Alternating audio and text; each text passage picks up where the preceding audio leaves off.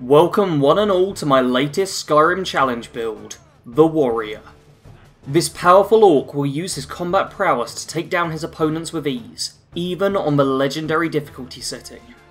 As with my other challenge builds, this character is only allowed to use the skills it has naturally raised at the start of a game, and none of the skills that start at 15 are allowed to go any higher. Before I get into the backstory, make sure you subscribe to the channel and give the video a like, to let me know you want more of these builds. We're getting close to the end of these challenge builds, but I have some great ideas after this to show you, so you'll want to stick around on the channel. As always, if you want to skip ahead to any part of the video, there are timestamps in the description, along with detailed stats on the character you are watching.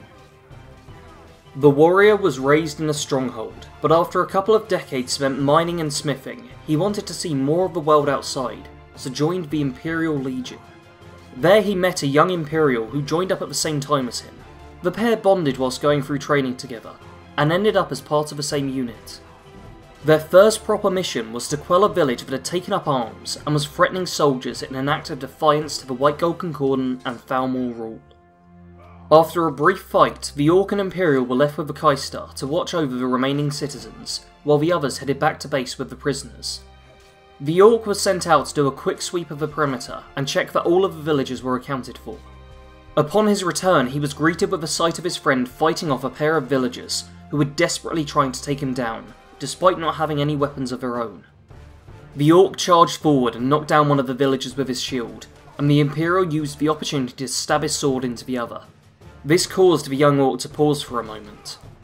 He had no qualms with killing an armed opponent, but this felt wrong. When the Imperial then put a foot on the chest of the other unarmed man and pushed his sword through the man's neck, something was clearly very wrong. He demanded an explanation as to what had taken place, and the Imperial explained that a couple of the villagers had daggers hidden on them.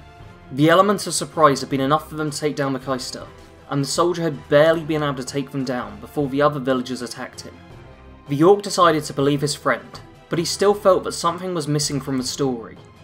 Although he wanted to wait for the rest of their unit to return, the Imperial convinced him that things would only end badly if 2 recruits were seen amidst a pile of corpses.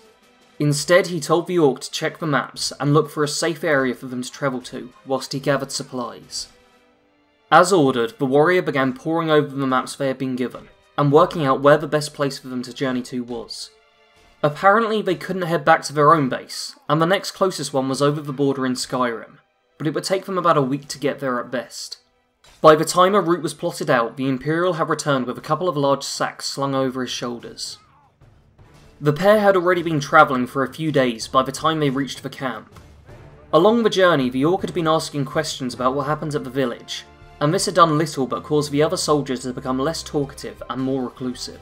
When they sit down by the fire, the Imperial decides to help the elf with preparing food for the group, leaving the Orc to listen to the stories the others are telling.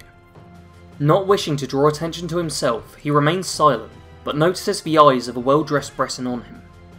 Although he chooses not to comment on this, it does cause him a great deal of worry, and is glad when the Red Guard takes a seat between them.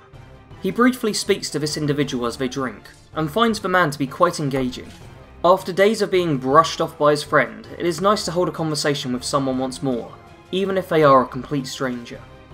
Once morning has broken, the pair ready themselves to head into Skyrim itself, and end up being joined by the others of the group. Along the path they end up temporarily separated though, and seemingly as soon as the others are out of sight, the Orc feels a hand on his shoulder. He turns around to see the helmeted face of a tribune, who tells him that he will be taken to Helgen for questioning, in regards to the events that took place at the village. He goes with the officer, and sees that his brother-in-arms is also encountered the same situation. As they are being taken in, an attack takes place between Legion and Stormcloak forces, which leads to the Orc ending up shipped with the Stormcloaks and sent to Helgen.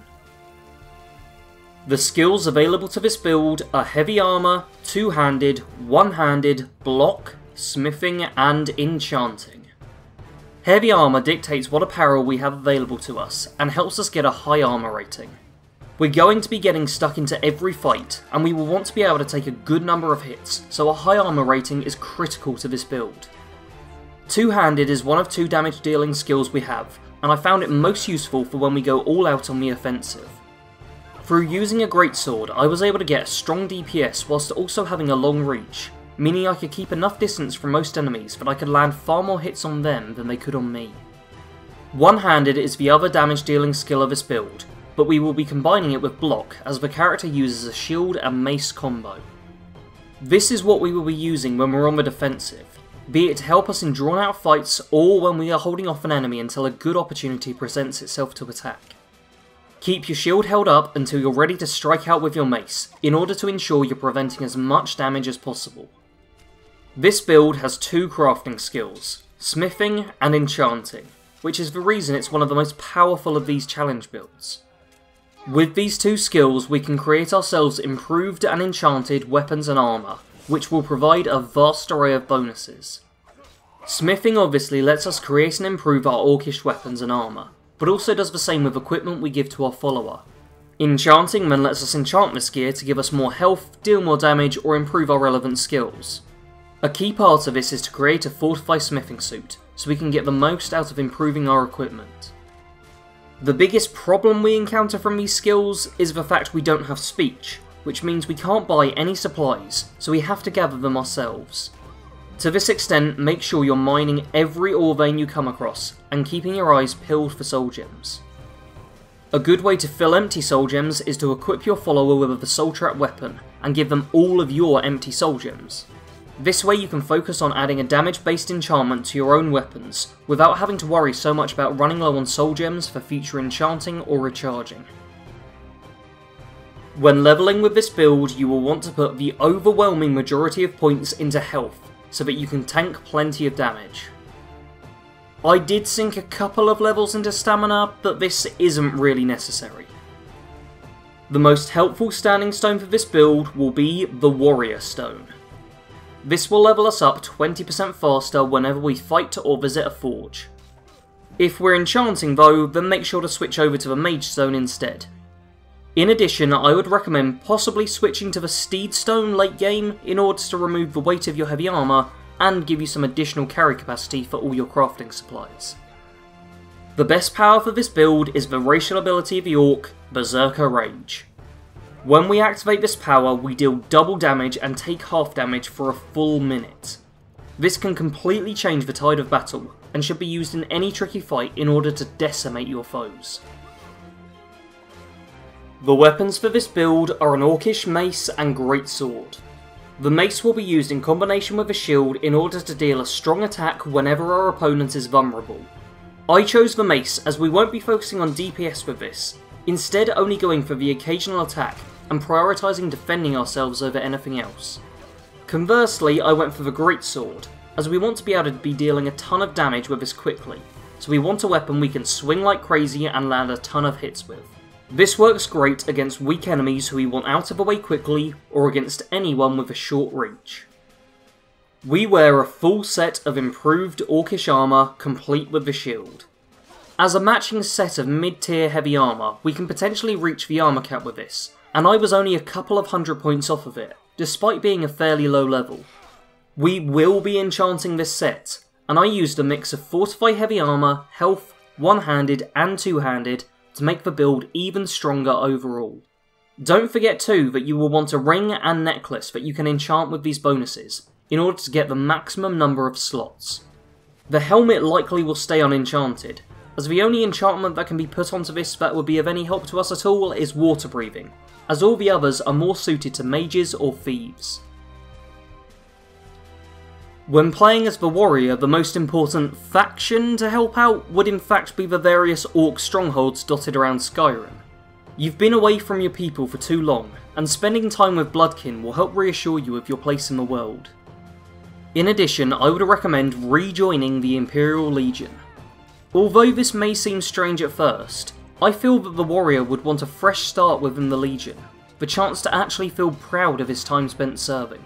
He has a chance in Skyrim to redeem himself, and be a noble warrior within the ranks this time around. As a follower for this build, I used Gorbash the Iron Hand. He is an orc who can be recruited at Dushnik Yal by beating him in a brawl, and I felt he fit in with this character better than any other followers would. I made sure to equip him with a full suit of Orcish armour, minus the helm, and also an improved Orcish warhammer.